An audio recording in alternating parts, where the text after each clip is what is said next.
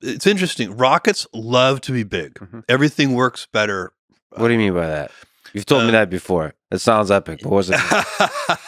I mean, when you look at the kind of the physics of rocket engines, and also when you look at parasitic mass, it doesn't. If you have, let's say, you have an avionics system, so you have a guidance and control system, that is going to be about the same mass and size for a giant rocket as it is going to be for a tiny rocket.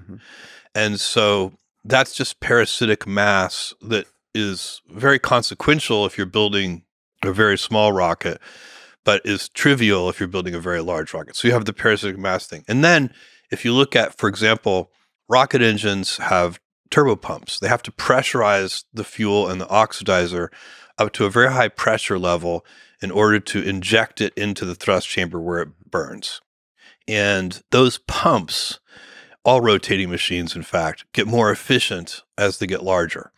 So really tiny turbo pumps are very challenging to manufacture, and any kind of gaps, are like between the housing, for example, and the rotating impeller that pressurizes the fuel. There has to be some gap there. You can't have those parts scraping against one another. And those gaps drive inefficiencies. And so, if you have a very large turbopump, those gaps in percentage terms end up being very small. And so there's a bunch of things that you end up loving about having a large rocket and that you end up hating for a small rocket. But there's a giant exception to this rule, and it is manufacturing. So manufacturing large structures is very, very challenging. It's a pain in the butt. And so, it's just, if you're making a small rocket engine, you can move all the pieces by hand. You can assemble it on a table. One person can do it. You don't need cranes and heavy lift operations and tooling and so on and so on.